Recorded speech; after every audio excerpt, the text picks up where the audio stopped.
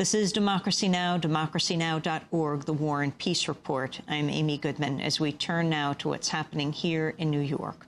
World leaders are gathering here for the 63rd session of the United Nations General Assembly.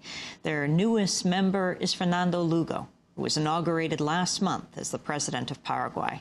Fernando Lugo is a former priest, well-versed in liberation theology. He was called the Bishop of the Poor and is known for leading anti-government protests and fighting for peasant rights.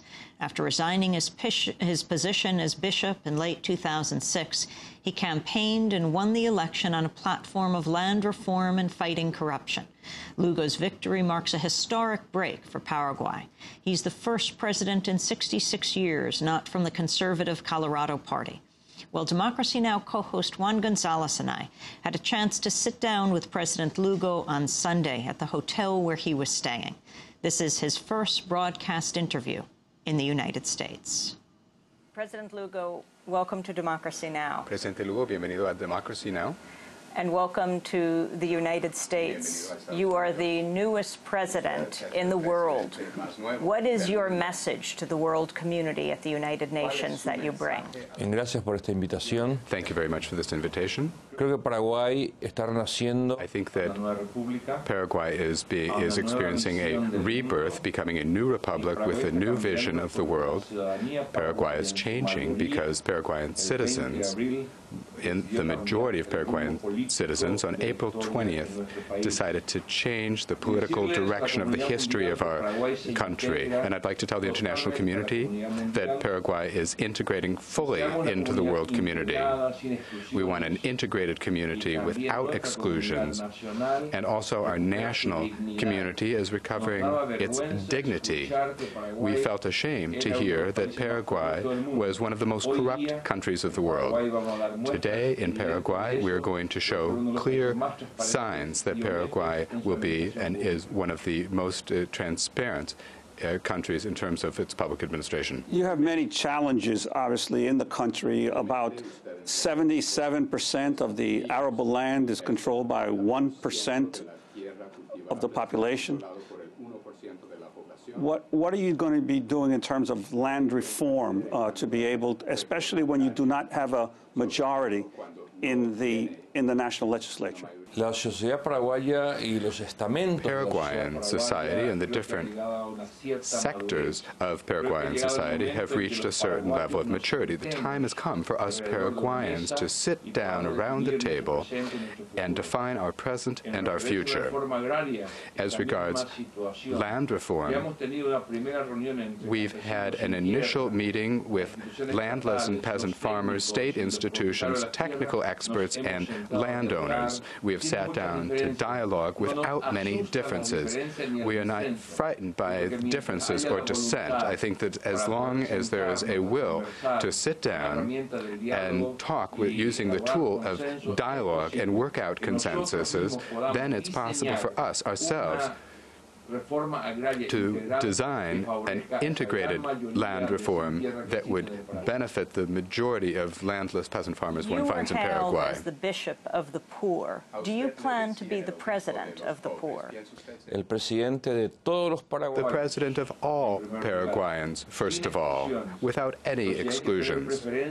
But if one must have preferences, it will be the indigenous and the poorest people of the country who have always been excluded from all of the national programs and projects.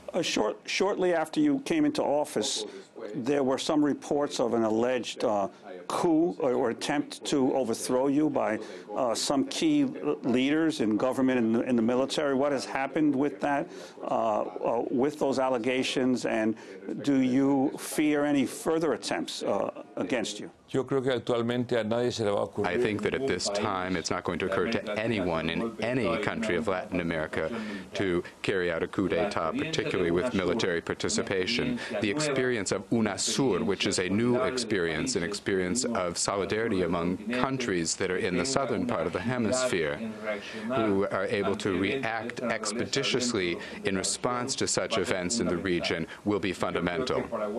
I think that in Paraguay, the political class in Paraguay was accustomed to engaging in conspiracy on a nonstop basis, and those who held power for over 60 years have a hard time today understanding that they're no longer in power after they've lost this privilege. And so I think there will be some efforts, but to recover the institutional framework and at the same time strengthen democracy in the country is the major objective of our government today. Speaking of attempted coups, President Lugo, one of your first acts after you became president was going to Chile, along with the presidents throughout Latin America, to deal with what is happening in Bolivia.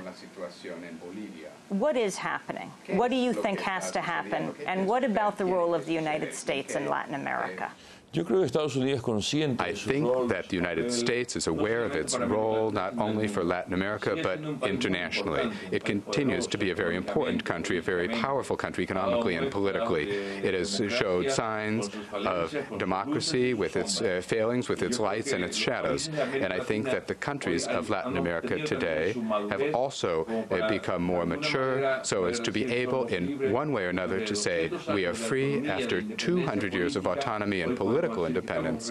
Today, we can say that we are recovering the value of sovereignty, the value of independence. And I think that the role of the United States is a role of equitable, fair relations, of dealing with the small and large countries of the hemisphere and of the world as equals. You confront not only, obviously, the huge nation of the United States, but you have a very big nation as your neighbor, Brazil. And there have been some conflicts in the past between Paraguay and Brazil, specifically around the issue of hydroelectric energy and treaties between Paraguay and Brazil that you consider unequal.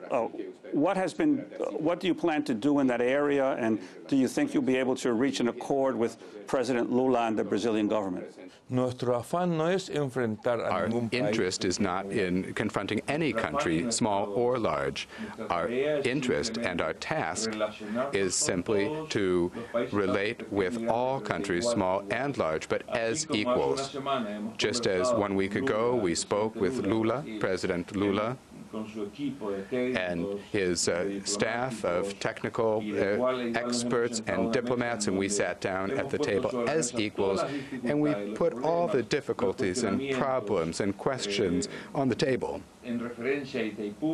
relating to the Itaipu hydroelectric dam, and we'll do likewise with any other small or large country from any part of the world if such differences exist that we take note of. We're tied to Brazil by historical relations. We think that Latin America, and particularly Paraguay, is recovering its dignity as a nation. It has the capacity to relate as an equal and to solve by diplomatic means, using the tool of frank, open, and sincere dialogue, all the differences that we might have with any country in the world. President Lugo, when we interviewed President Morales soon after you were elected, we asked him what he had to say to you. He said, "Welcome to the axis of evil." Actually, he said, "Welcome to the axis of humanity." Your response? Yo creo que hay expresiones I think that there are expressions such as axis of evil, which are not all that felicitous today when it comes to sister nations characterizing themselves. I think that we need to look at the present and the future with hope and optimism, because most of the citizens who live in our countries, the indigenous peoples, the poorest of the poor, the peasant farmers, don't talk about a confrontation, but rather about constructing a much more egalitarian, equitable, dignified, and humanitarian world. So, yes, welcome to all of the countries of the world, and that is why we've come to the United Nations, because we want to build together for the planet that we deserve, that all us human beings deserve at this time. And in mentioning controversial themes, liberation theology